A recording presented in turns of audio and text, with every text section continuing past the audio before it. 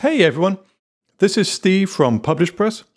The PublishPress Capabilities plugin is one of the most popular ways to control permissions for WooCommerce. And one user wrote to us and asked this question. They said, I'm using WooCommerce and I want to create a role called Product Manager. And the only thing I want this role to access is the Products menu. I only want them to edit and manage products on my site. This is possible with the PublishPress Capabilities plugin. You can create a WordPress user who is only able to access WooCommerce products and nothing else. To get started, you will need to install WooCommerce and also the PublishPress Capabilities plugin. We're going to get started by creating a role called Product Manager.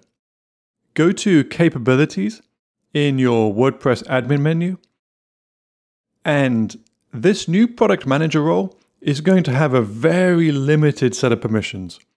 So we're going to copy the existing subscriber role because it provides a very good and very basic set of permissions. So make sure that subscriber is loaded up in the top right corner up here.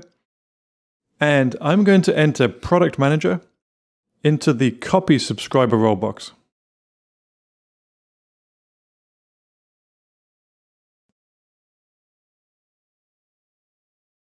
So this is a new role called Product Manager, and you can see that almost all of these boxes are unchecked. This user, or anyone in this role, is going to have really very limited permissions. What we need to do is actually give them permissions to access the products on the site. In this editing capabilities box on the left side, I'm going to check all of the options in the products row. I'm also going to give them the ability to delete products as well. So I have checked all of the boxes for products and none of the other boxes. I'll click Save Changes for that. And one other thing we're going to need to do is work around a specific restriction in WooCommerce.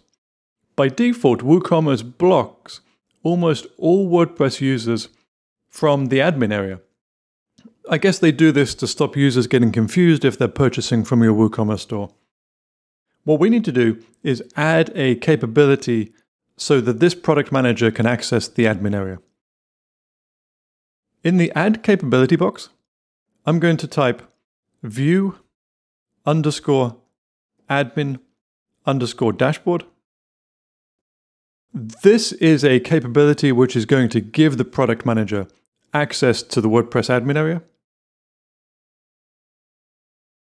I'm going to check the box to give them this new permission I've just created. There we go.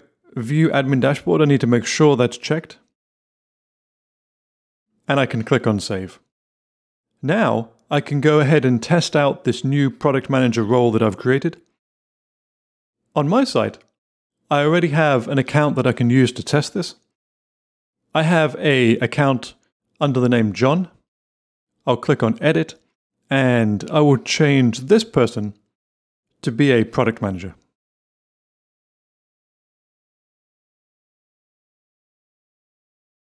I have installed a plugin so I can quickly change and test this account, but you don't have to do this. You can always log in and log out to test for real. And this is what the John user should see in the product manager role. They see nothing else in the WooCommerce or WordPress dashboard apart from the products link. They can see all of the products and they have all the permissions you would expect. And they also see their profile link as well. That's it. Congratulations! You have created a product manager role for your WooCommerce site. All that users in this role can do is access products and nothing else. So to make this happen, you need WooCommerce, of course. You need PublishPress Capabilities. And if you're interested, there is a pro version of Capabilities and lots of other plugins to help power the permissions on your WordPress site over at PublishPress.com. Thanks, everyone.